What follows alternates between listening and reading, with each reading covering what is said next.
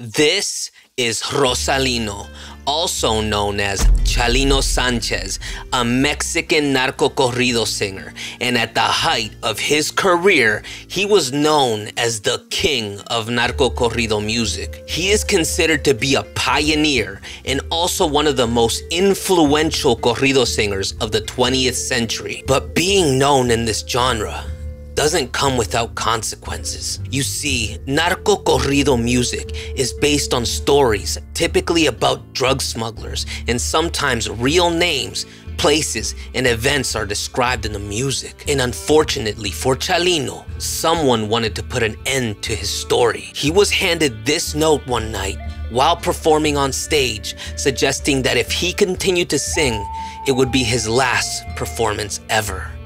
Which it was. There is no way to know why Chalino continued to sing, but the following day at 6 in the morning, two farmers found Chalino's body by an irrigation canal near Highway 15, near the neighborhood of Los Laureles, Culiacán. He had been blindfolded, his wrists were red from rope marks from being tied up, and he had been shot twice in the back of the head. This is the case of Chalino Sanchez. Chalino Sanchez, whose full name was Rosalino Sanchez Felix, was born on August 30th, 1960 in Sinaloa. His upbringing was far from easy. He was the youngest of 7 children, and despite his parents' hard work, the family struggled in poverty. Tragically, when Chalino was just 6 years old, his father passed away, which left his family in a dire financial situation. It's difficult to pinpoint exactly when Chalino began engaging in criminal activity. Even his sister Juana described him as mischievous from a young age, and it's likely that his life of crime started early on to support his family through the financial struggle. Chalino's early experiences undoubtedly shaped the trajectory of his life, leading him down a path that would ultimately become the stuff of legend. I feel like to a degree I can understand Chalino and why he got into the lifestyle he got into. You see, my parents are from a third world country. They're from El Salvador, and I was actually born there. And throughout the early 80s and 90s, there was a 12-year civil war in El Salvador.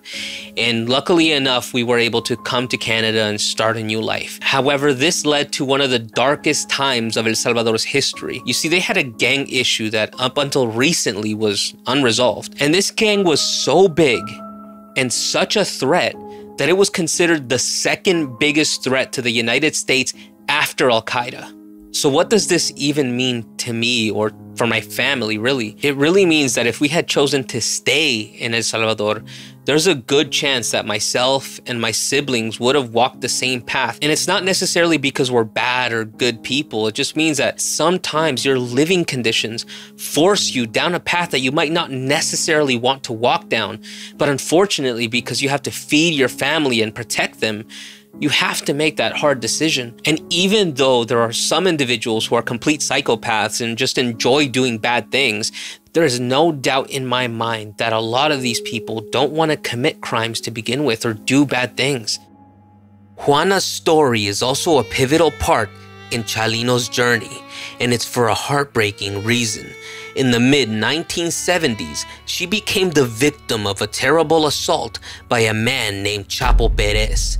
The specifics of the crime and details about Perez are difficult to come by, and perhaps it's for the best. Nonetheless, it's clear that Perez was a dangerous and despicable man.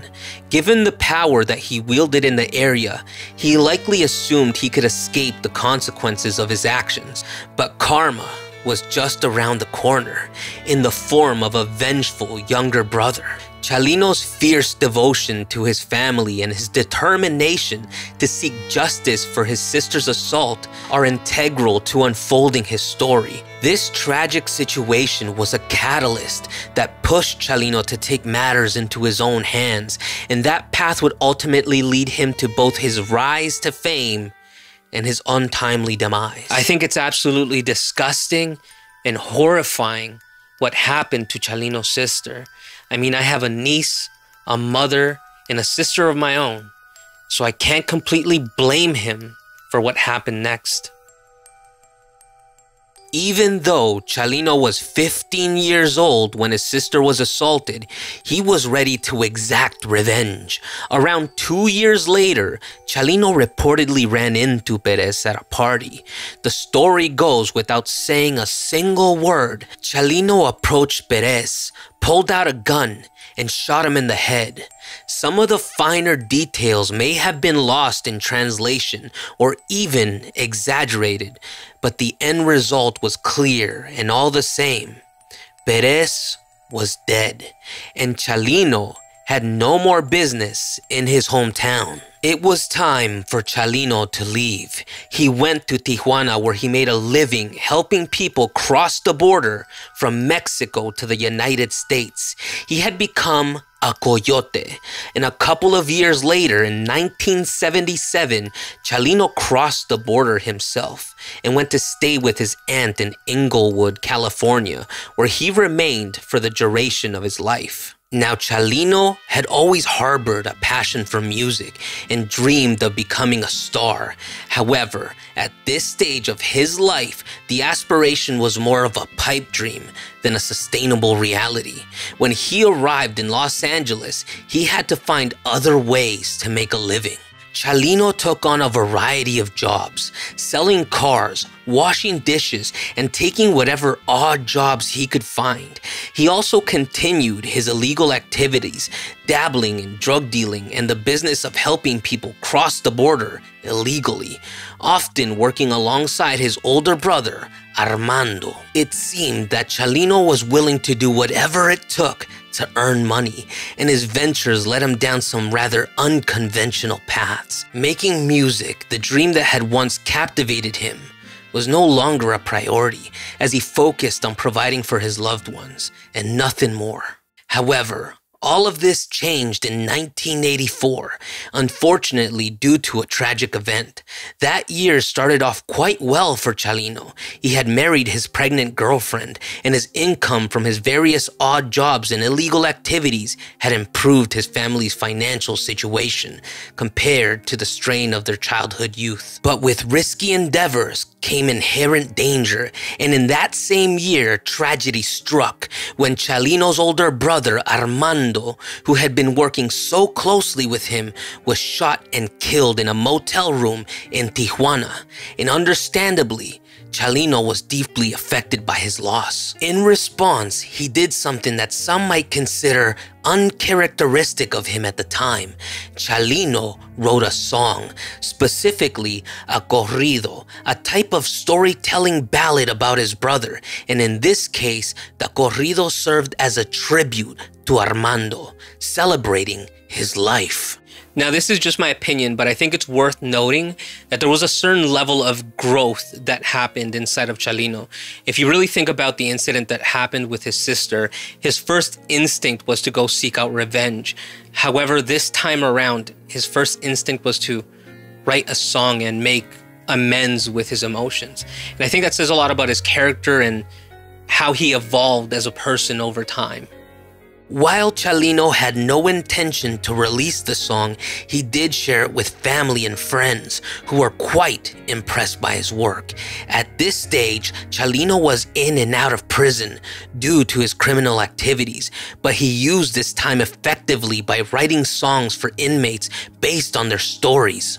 As word of Chalino's talent spread, the demand for his services grew, and it became clear that there was an audience for authentic Mexican music that told stories, as opposed to the more watered-down Americanized Mexican music that dominated the radio stations at the time.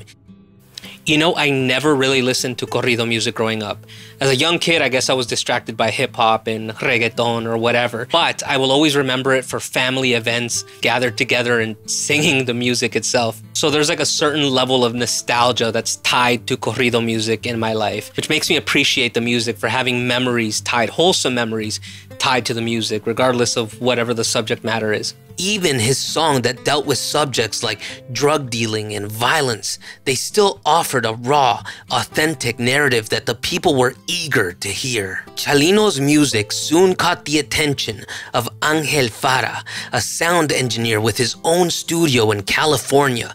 Eager to collaborate, the two worked together to create a 15-track demo in 1989, which Chalino then sold from the trunk of his car. Chalino proved to be a prolific musician, quickly creating music at a rapid pace while independently distributing his work. This grassroots approach proved to be an effective strategy, and by 1992, he had amassed a small but loyal fan base. However, this fan base was about to grow quickly, but not for the reason one might expect. As Chalino continued to hone his craft and build his audience, a series of unexpected events was about to thrust him into the spotlight in a way that he could have never anticipated. By 1991, Chalino was performing small shows around California, and it seemed like he was making a name for himself. His promising music career might have meant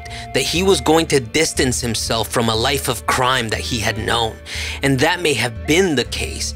However, at the beginning of 1992, something happened that the media would latch onto, and the public perception around Chalino was about to change, for better or for worse. So for those of you who don't know, this is the incident that led to Chalino's major success. Not to say that his music wasn't good prior to the incident. However, the news coverage pushed him into the spotlight. It just seemed like everything that was going on in the news at that moment revolved around Chalino. Now, this led him to sign a publishing deal for $100,000 with Mexico's biggest publishing company. This meant that he signed away his ownership of the music to the record label.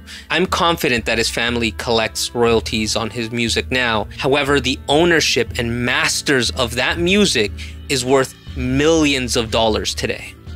It was the 25th of January, and Chalino was performing at Los Arcos nightclub in the city of Coachella to around 400 people. The night was going as planned, and it seemed like it would be a perfectly normal show, until a man named Eduardo Gallegos, who was under the influence, took out a .25 caliber pistol and started shooting at Chalino. Chalino responded by pulling out a pistol of his own and began shooting back at Gallegos, who fled into the crowd. Now, the crazy thing is that Gallego was wrestled to the ground by a bystander, and he was shot in the mouth with his own gun. Now, it's worth noting that 10 people were injured in the shooting.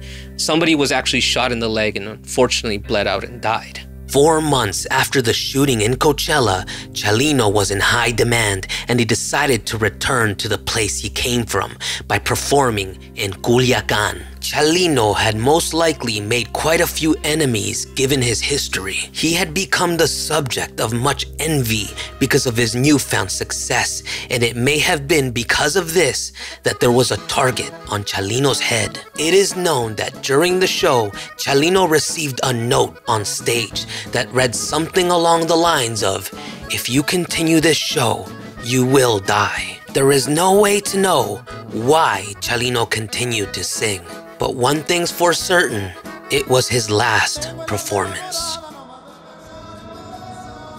So just to be clear, no one was ever charged with the murder of Chalino Sanchez. The timeline becomes a little bit blurry, but the rumor goes that men that were waving police badges had pulled him over and told him that, hey, the police chief wants to speak with you. Now, obviously, he complied, and hours later, he had been found dead.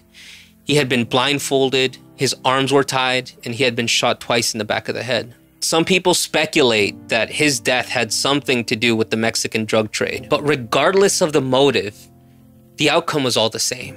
Chalino was no longer with us. He was only 31 years old when he passed. Chalino wrote music about people that nobody ever wrote about. He wrote music about a life that most people couldn't wrap their head around. And even though people might not understand or agree with his way of life, there's one thing that most people can agree with, is that Chalino was loved and adored by his fans. I think it's interesting to me that, I never took a moment growing up to really appreciate corridos or Chalino's music. But during the process of making this video, I've gained a huge appreciation for the music that he made.